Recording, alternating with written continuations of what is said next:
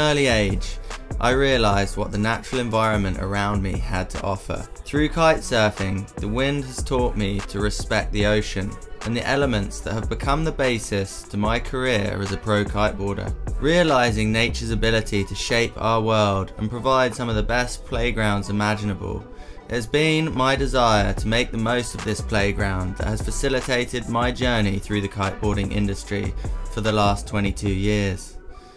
I've been pushing the edges of what is possible, developing myself as a digital nomad in the age of the internet, in order to devote myself to the sport that has become a pillar to so many people in their lives. In this movie, I define an era of innovation, inspired by wind, that will lead us into the future of possibility, that is now defined by freeriding. At the beginning, for me, it was all about finding purpose. This led me into competition, becoming a national champion, which led onto the world freestyle scene, and then after 4 years of competing on the world tour, into the wake style scene with competitions like the Triple S and even a spot of big air before the injuries started. Once I had exhausted my competitive aspirations, my love for the sport took my search much deeper. I needed to understand how the tools of my trade are made, and more importantly, the motivation of the people that make them. The equipment that is made to make the world's most extreme conditions into a play park, and the riders whose lives rest in the balance every time they hit the water. My journey so far has given me the opportunity to get behind the curtain of the industry, to explore what makes the industry tick, and to understand exactly what kiteboarding has become today. So, for the first stop in this movie, I head to the Duotone headquarters in Munich, Germany.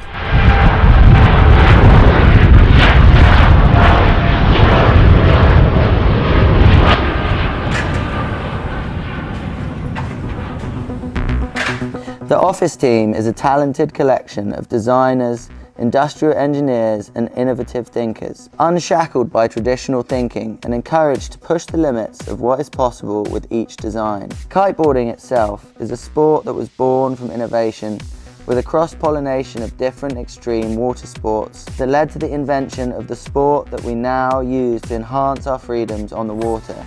And even today, this innovation has only just begun.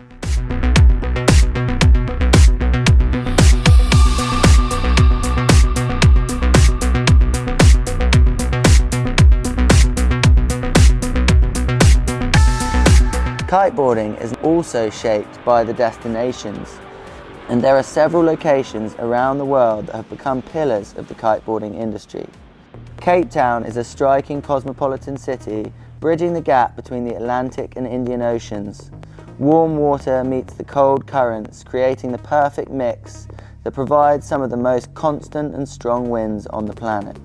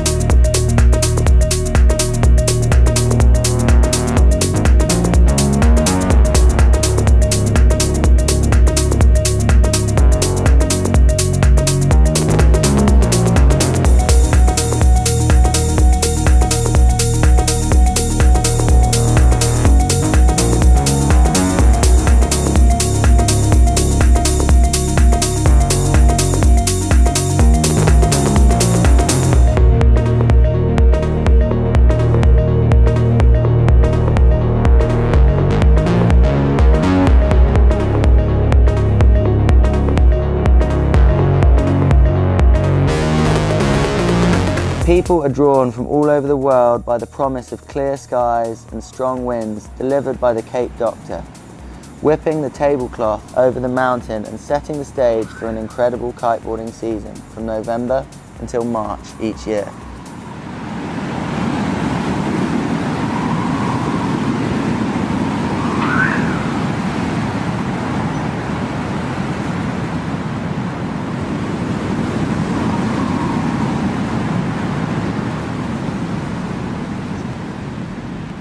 Pro riders, designers and heads of brands converge to share their stoke on the sport and exchange ideas and develop the equipment that we all use. Lasse was meeting me here on the beautiful beach in Langebahn, and he was complaining. He said, like, Ralph, when I'm with my 9-meter dice and 45 knots, it starts to deform. And I looked at him and said, at first of course I was laughing. He said, like, man, maybe, Lasse, it's related to the fact that the kite was never designed to work in 45 knots. Because 45 knots with a 9-meter, you have, whatever, 20 people in the world eager and motivated to do something like this, but not more. But still, I said, like, well, if you are looking for something stable, I will make you the kite more stable. And I made him a new bridle configuration. I removed the pulley and we tweaked the kite for about a couple of hours. And then he took it, he was happy, and then we realized, okay, within this process, that there are no downsides.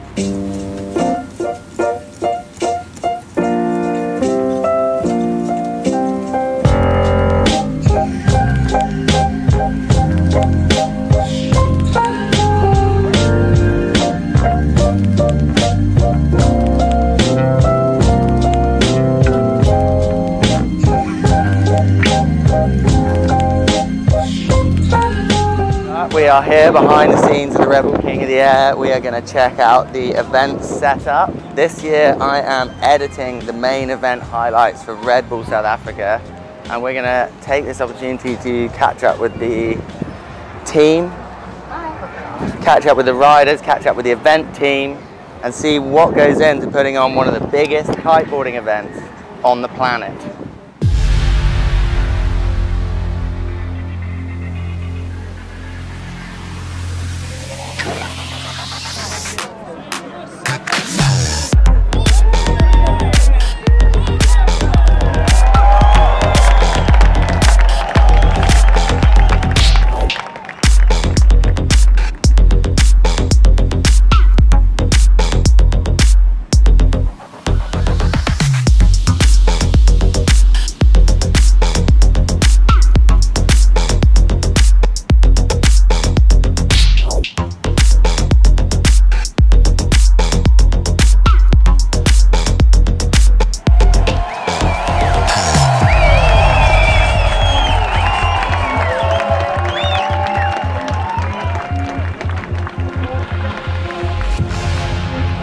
Judges are looking for 70% height and 30% extremity. I think like big air has no boundaries. I think it's just going off, and it's like every year it's more impressive, and you know, like the likes of Ayrton this year are gonna spice it up again, and I think it's, there's a bright future for big air, that's for sure.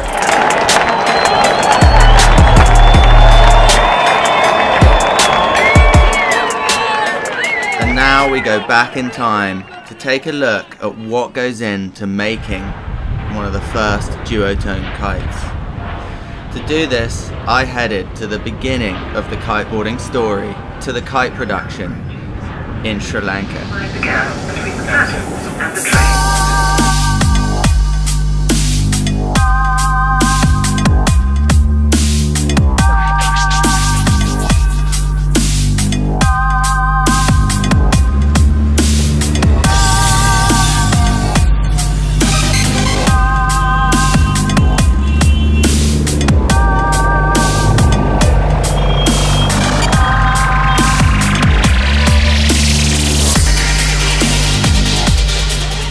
To really get a feeling for the materials that we ride and the level of complexity behind the construction. So if you've ever wondered what a kite surfing production facility looks like, whether that is the highly skilled labour or the changes in the materials that lead to the progression of our products. Amazing really how much goes into making a kite.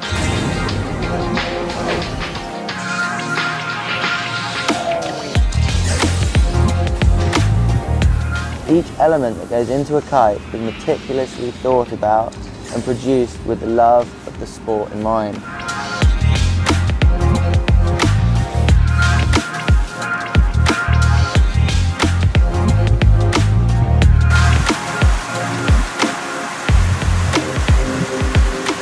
A kite is the culmination of skilled labour, experts in their field, and hundreds of different parts and processes that result in a perfect recipe for performance.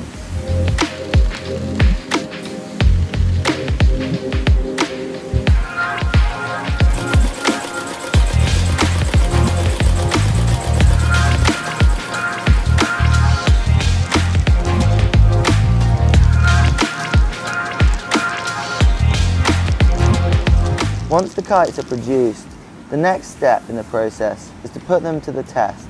It's impressive to see exactly how many parts go into making a kite and how much effort and care and attention to every detail goes into making a kite. So here it is, the full production for duotone. So just up the road from the production facility lays the rolling expanse of lagoons that is Calpecia.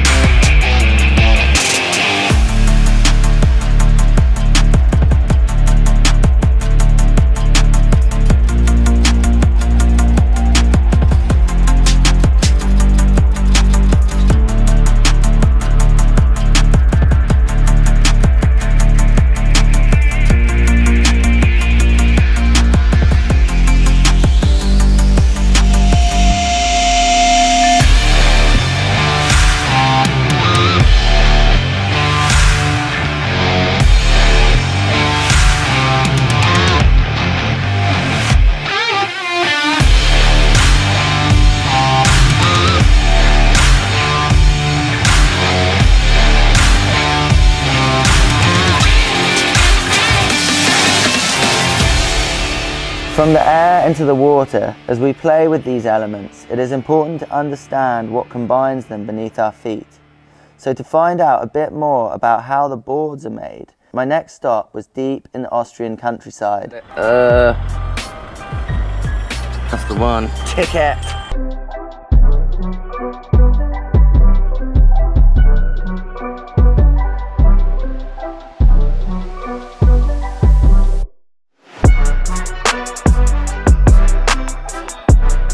It's not as simple as you might think to create the perfect mix of strength, shape and flexibility. Harnessing the right materials for performance whilst implementing non-toxic resins and hydro-powered molds to save our playgrounds where we can.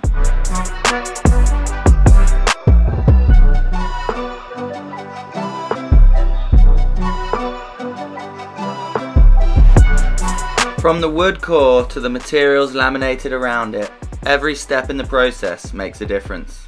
Wow, this is cool. All the raw material, all the wood, as you can see, all the ABS side walls, as you can see, the colored one on the right. Yeah, the raw material of the front and bases for kiteboards, the wider ones.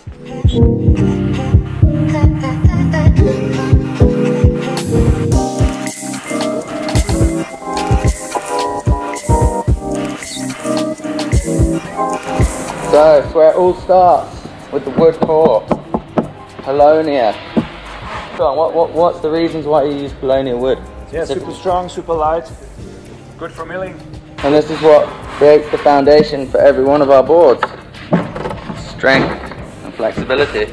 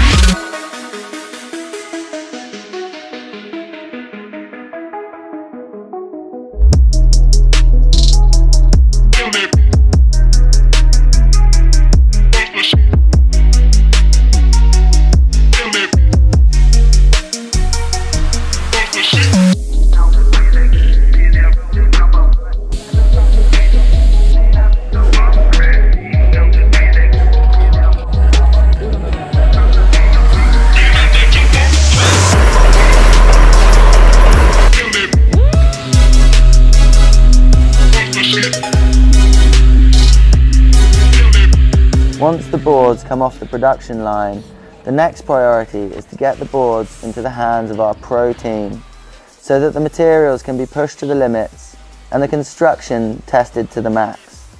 True performance is always measured by its results, so as soon as the boards are finished, they are shipped out.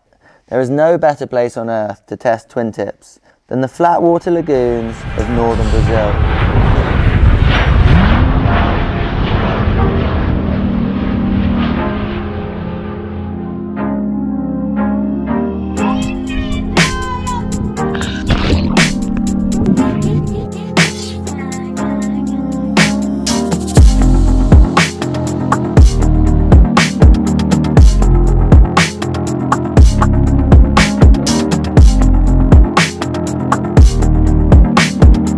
Northern Brazil is a kiteboarding paradise, with the constant trade winds that blow over some of the best freestyle waters on the planet, with the freestyle pro team gathering from all over the world to put their boards and bodies through their paces.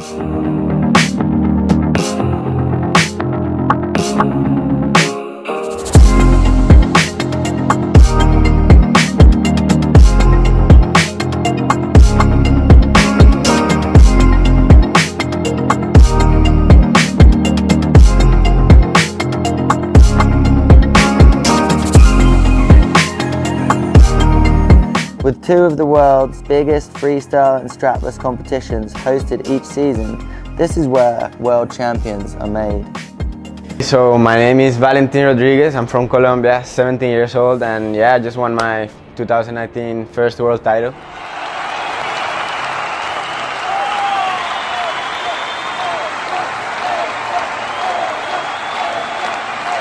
It's a really addictive feeling, you know. This year I won it back.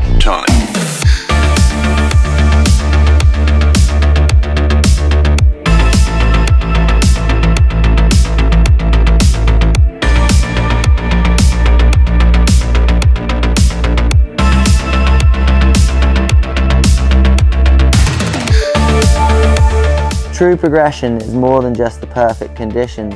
It's about the company, the meeting of minds, some of the world's best riders across disciplines, across generations, and across styles, all gathering together in the same lagoon on the far side of the world to achieve the same goal, to push the limits of what is possible on a kiteboard.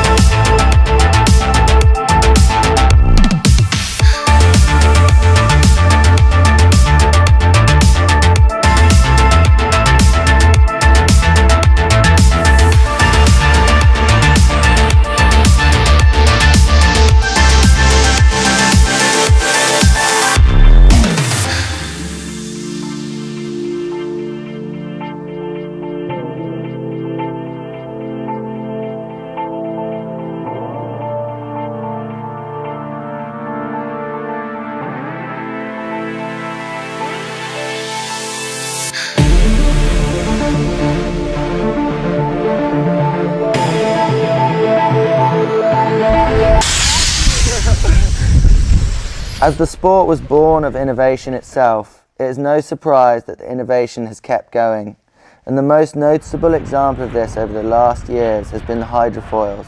A few years ago, it was a strange thought to think that we would all be sailing around on top of 90cm sticks, hovering about the water, but here we are. Hydrofoils have become a pivotal invention, not just in our sport, but across the entire aquamarine industry, capable of increasing wind range, incrementing huge speed gains, and even spawning new sports, like wing foiling in the last few years. This is the heart of innovation today.